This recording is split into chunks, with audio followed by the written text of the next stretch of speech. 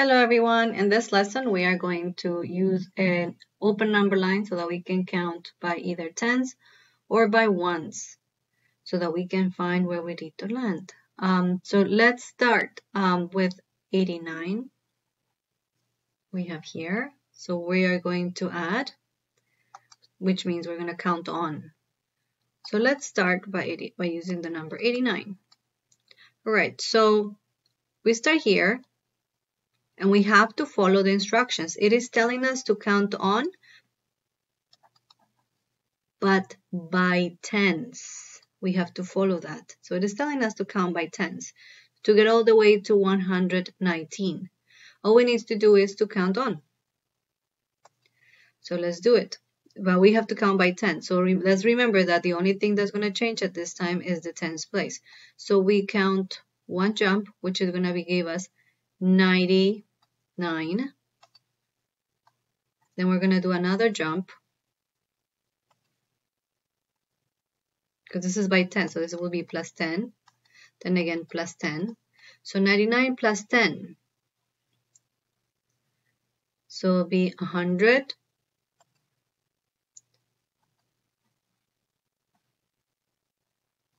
Nine, right? And then again plus 10. You're gonna get all the way to 119. This one is supposed to be red just because this one is not changing. Either is this one. So the ones that are in red are not changing.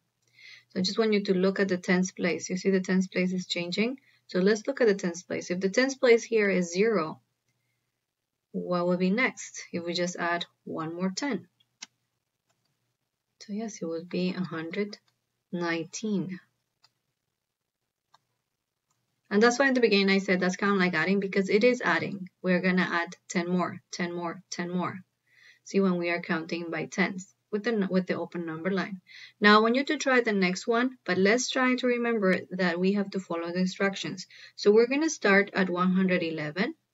We're going to count by ones all the way to 118. So go ahead and pause the video, try it on your own.